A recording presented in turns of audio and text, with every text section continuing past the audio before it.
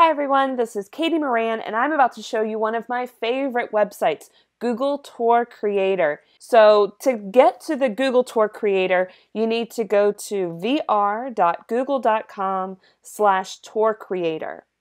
And when you come to this site, you're going to go ahead and click on that purple icon to get started. You can see because I'm logged into my Chrome browser, it already identifies me and my login. You might be prompted to log in yourself. Just remember that this is going to be the username that will store all of your tours. Now you can choose to go ahead and click here on templates, and this will take you through a long list of possible templates that you can use where you can change, modify these scenes to better fit you and your students. But for today, I would like to show you how to build a tour from scratch. So I'm going to back up here and click on New Tour. To get started, you'll need to give it a title, add a description. You'll need to choose a category. Even if it doesn't go public, you'll still need to pick a category. So I'll just pick Culture and Humanity. And then you'll need to add a cover photo. This will be the icon that people use, especially if you're going to be using this in Google Expedition app. You do need to have a picture that you can upload. So taking some time to download a picture or find one in advance because you cannot search from within the site and you can't add the image by URL. So I have gone to Pixabay and I have found an image that I would like to download to use. So I have my image and I'm going to select that image. If I wanted to change it, I can click on this trash can and trash this image and upload another one. I am going to include the citation information, click copy, and put that in my description as well. And now I can click create. All right, so it's time to start adding our 360 scenes. So you can search from here within the Google Street View.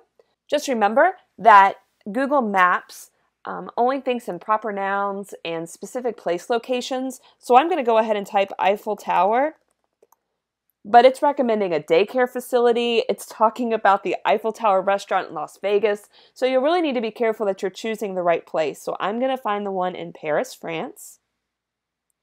And it goes ahead and it drops Pegman into a 360 image. And I was really hoping that I would land on top of the Eiffel Tower. So I'm going to try this again. So I'm going to come to the map and kind of drag to center myself a bit more. I'm going to click the plus sign to zoom in so that I can kind of see a little bit better about where I'm searching. And then if you can see this outline of Pegman, I will click, hold, and drag him. And I'm going to drop him on this blue line. You'll have a blue line or a blue circle. No, still underneath. Let's try again. Aha! And now I am on top of the world. I'm on top of the Eiffel Tower. So I would like to add this scene by clicking in the bottom right corner. All right, so I'm going to title my untitled scene Eiffel Tower. It will automatically cite the name of this image as it was described and labeled within Google Maps. I will add my description.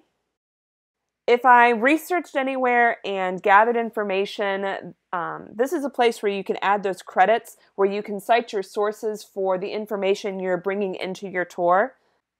If you wanted to add accommodations or to add audio where the student was speaking about what they were seeing, or to add narration, here would be places where you could click to do this. It does, just like that cover photo, require a file to upload.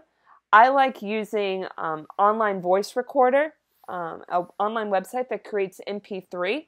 I will put a link to that in the description of this video if you wanted to check that out.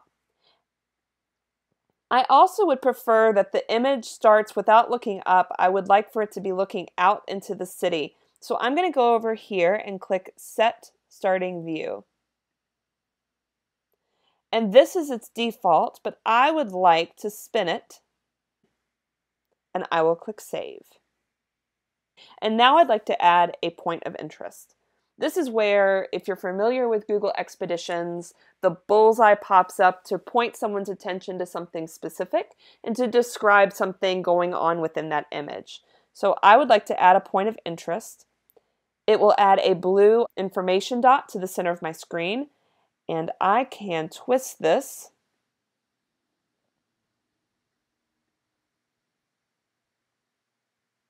and drag it to where I'd like for it to see.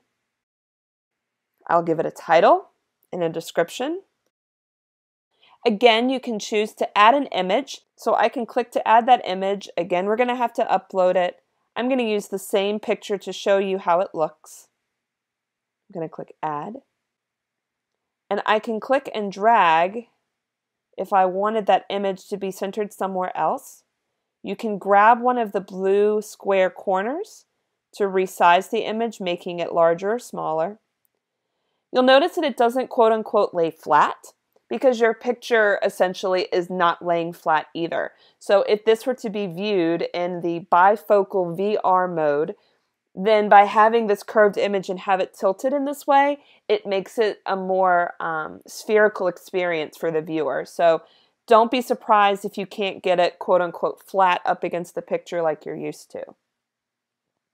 When you have situated and added all of your points of interest and your images and you're happy with your scene, you can go ahead and at the bottom here where you can add your scenes along the bottom of the screen. So I'll click to add my second scene.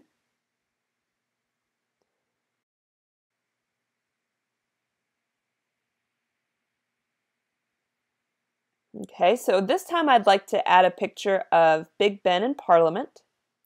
I'm pleased with where this picture is situated, so I'm going to click Add Scene.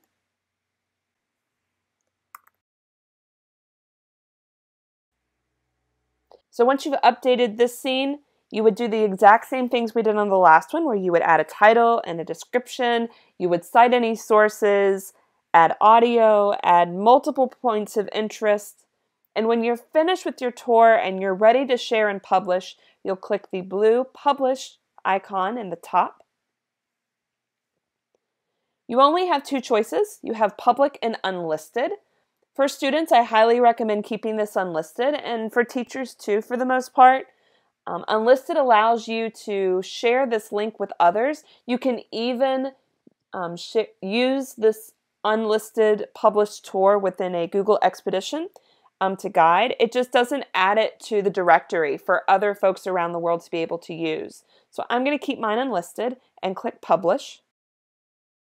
And when I'm done, I have a link that I can copy and share with my students, or I can click to view the tour immediately, and you can see the amazing virtual experience that you created for others to enjoy. If you are interested in learning how to share this Google tour in a Google Expedition app and guide this tour as you would any other Google Expedition tour, please be sure to check out my other video that I've also listed in the description of this video. I am so excited that I had the opportunity to share this with you. I hope you enjoy using Google Tour Creator as much as I do.